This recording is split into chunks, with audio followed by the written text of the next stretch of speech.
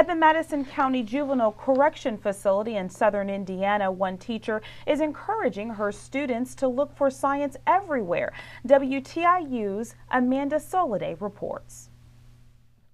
Kirsten Carlson's classroom may look like any other high school science classroom, but her students are not typical. They are offenders sent to the only women's juvenile detention center in Indiana. The science classes at Madison Juvenile Correctional help many students prepare to take the GED. The class is currently rearing monarch butterflies, all the way from egg to caterpillar to adult. Carlson says the projects in her class can help students with additional aspects of their lives. It empowers them and builds their self-esteem up, and they enjoy taking care of something and watching it grow.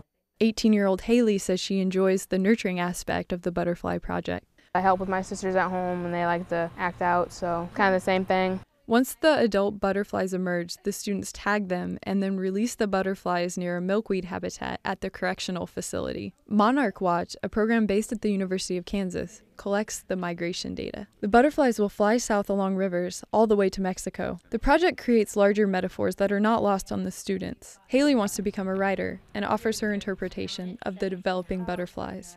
They really do symbolize life. From being in the caterpillar stage, symbolizes our youth. When they get older and go on the chrysalis, they're making changes with their life. When they get an adult, they're going out and facing the world. For WTIU News, I'm Amanda Soliday.